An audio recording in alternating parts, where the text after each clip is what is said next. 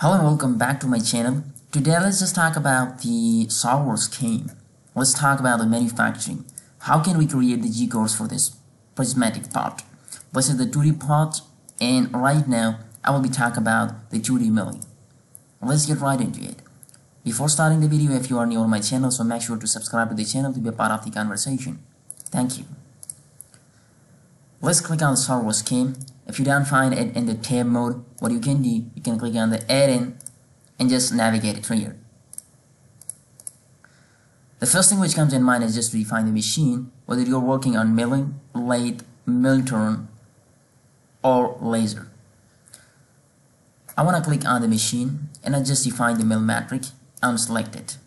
In tool grab, I'll select the tool grab 2, select and click on auto. And I want to hit OK.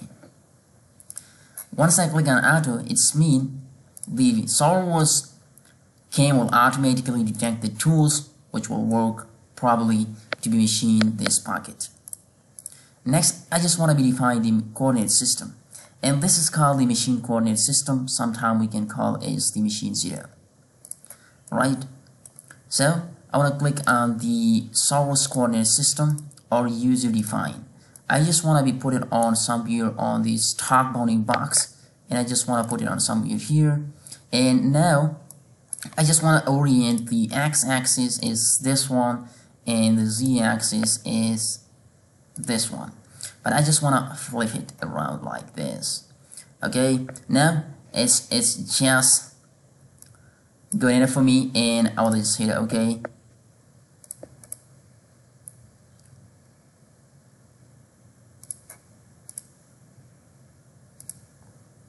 Okay, and next thing is just define the stock. Sometimes we can call it the blank, the raw material, and I don't want to add any extra material to either side. If you want, you can add it, and I will hit OK. Now it's just taking the fixed size bounding box, and then setup. What you can do is just to tell the machine in which direction the tool will come to cut the material, and I just define this x-axis, which probably will be the z-axis. The tool will come and will cut the material.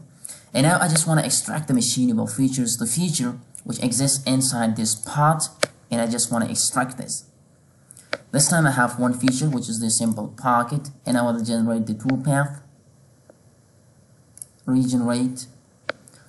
Why this happens, because earlier I just created a tool path for this part, so this is why, and I want to generate the tool path, right? So now I have the roughing operation, re-roughing, contour mill, right? So I have these three operations, right? So in generating the operation plan, which operation will be done first, then the next one, and then the final one, which probably is the finishing operation. And once you're done with this, what you can do is just to click and simulate the part, and let me just slow down the speed over here, and let me just click on play. As you can see over here. Now I didn't define any specific tool for this one. If you are unhappy with this, you can simply click on the certain program, and then what you can do, you can just create a tool and define the tool diameter is 20, and I want to just define it 10, and I want to hit OK. Right. And now once you click on the simulate the tool path, and this time you will probably see the diameter of the tool just reduced to 10 mm. And we'll just increase the speed so that you get the final product, and that's fine for me right now. Right, the final one is the finishing operation. Okay, if you just want to make certain changes inside any program, just double click on that. You can just check for the tool, roughing, just do certain changes inside this feature operations, and you can go to advanced and posting optimization. Okay, you can just look for certain things over here as well, but I think this is enough for me right now, because I'm happy. I'm just getting the final product, so I don't need to make any certain changes within these programs, right? solidworks detected the proper tools for me and just generated the final product for me.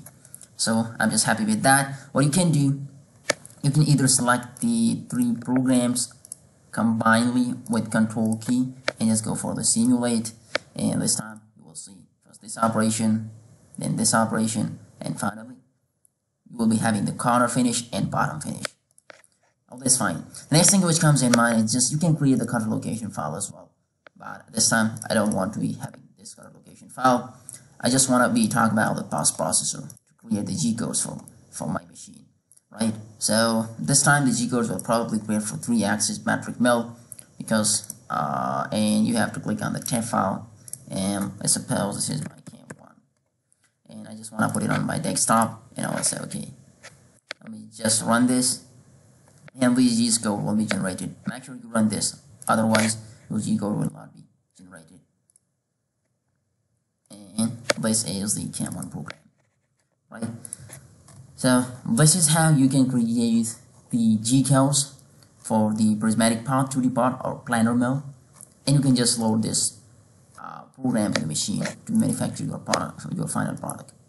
Hope you enjoyed the tutorial, and make sure to subscribe to the channel for learning the CAD/CAM softwares. Thanks for watching.